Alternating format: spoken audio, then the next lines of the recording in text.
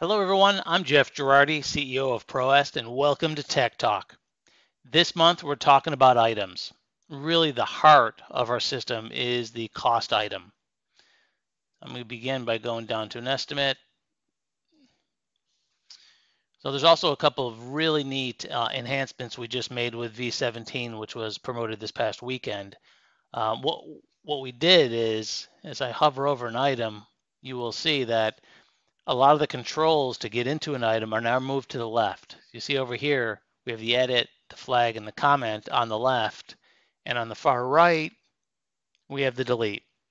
So hopefully we can distinguish between those and not hit the delete when we're trying to get to the edit icon. So these different options over here on the left, if I needed to flag an item for any reason to have someone else in the system review it, that's what the flag is for.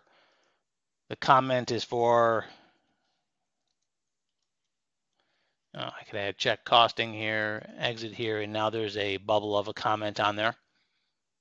Right, so again, it's for being in a multi-user environment, it's how do we collaborate with other colleagues that are working on the same estimate.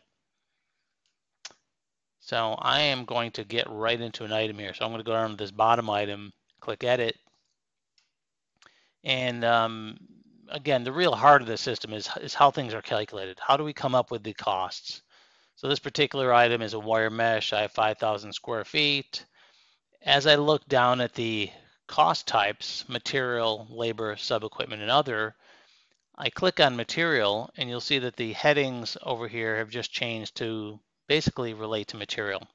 So I have cost, of course. Then I have something we call our factor, and that's if you need to, calculate or convert from a takeoff quantity or takeoff unit, like square foot in this case, to how do you order the material, maybe per roll. So as an example, I can come in here and put in 2,000 square feet per roll. And now, based off 5,000 square feet, I've got a multiplier to tell me I need to order 2.5 rolls. Now I could round that up to the nearest roll. I could put a waste factor on that. And let me show you here. I put a waste factor, I bumped it to 275, and then the rounding can pull it up to the next whole roll.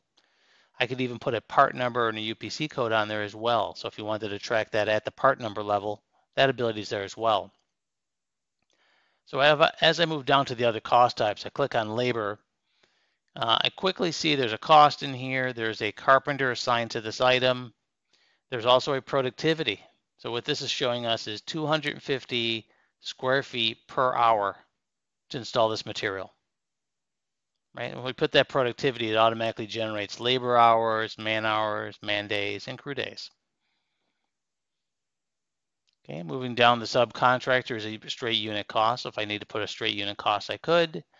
The equipment works in a similar fashion than the labor, where I can pick a piece of equipment and put a rate on it. So maybe it's for every, we can do 1,000 square feet per hour.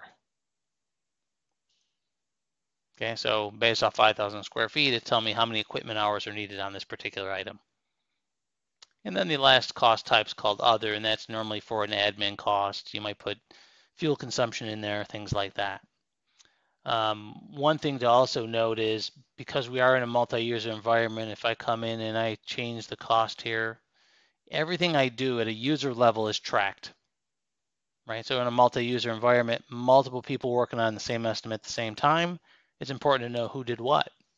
So as I go down here and I click on the audit trail, I quickly see, 624 at 2 o'clock Pacific, Jeff Girardi changed material cost from 35 cents to 50 cents per square foot. Right? I also changed the productivity for equipment to nothing, from nothing to 1,000. Right, so there's a tracking of every single item within the system, all changes that are made as well, which is really important when you're in a multi-user environment. Other thing I want to point out is any of the fields that are listed here, like as an example, the labor productivity. If you want this available at the estimate sheet, the last screen I was on, you can add that column. So that's where I'm going to end. I'm going to close this screen and just let you know that all the columns that are listed here, material cost, labor cost, you can add to this. So anything that's on that edit screen that's important for you to see in a column type view, you can go up to the company setup and change the layout of this so you control exactly what information is displayed in a column form. So that's it for this month's Tech Talk. Hope you enjoyed it. Again, the item being the heart of our system. It's where all the calculations, all the costing's done. Hope you enjoy the new V17 changes we just made and look forward to more feature requests so we can continue to enhance and evolve our system. That's it for this month. Thank you very much. Have a great month. Bye-bye.